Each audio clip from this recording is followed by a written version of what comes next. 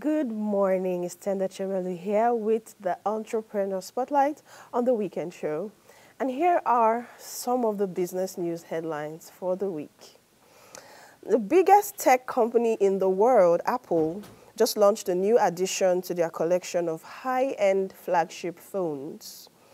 The iPhone 16 series, consisting of the iPhone 16, the iPhone 16 Plus, 16 Pro, and 16 Pro Max, is priced at $999 and above based on the model, with the iPhone 16 Pro Max being Apple's most expensive iPhone, which comes with a bigger battery, a bigger display, and 256 gigabyte storage capacity. Now, despite the buzz, users have expressed mixed reactions online. While some expressed disappointment, expecting more than just a bigger display and a thinner design.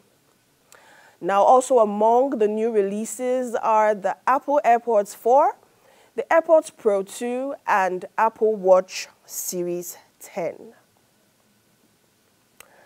On our next headline, the threat of imprisonment for minimum wage defaulters.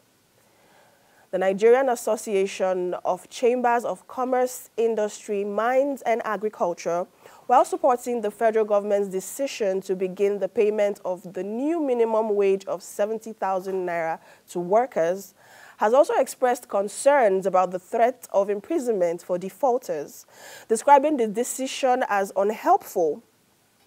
In a statement by the national president of NASIMA, Dele Oye, NASIMA recommends the federal government's decision on the new minimum wage of 70,000 naira. However, we express concerns about the threat of imprisonment for the defaulters as this is unhelpful. While we expect the local governments that have not yet implemented the new minimum wage to do so, we also urge the government to engage with stakeholders, including labor unions, in a collaborative manner to address the complaint of labor regarding the alleged breach of contract on the increase in the price of fuel and the economic challenges facing businesses and workers. According to the federal government, the new minimum wage was necessary due to address the current economic reality, emphasizing that no Nigerian worker, whether in the government or private employment, should be paid less than the minimum wage. Now, finally, on business news headlines, domestic airfare rises by 25%. According to the National Bureau of Statistics, the average domestic airfare rose by 25.5% to 123,700 naira in August 2024 from 98,000 naira in July 2024. The federal capital and Niger State recorded the highest air transport charges with about 129,500 naira, while the states with the least air ticket prices were Cross River and Zamfara states with an average of about 102,000 naira per flight.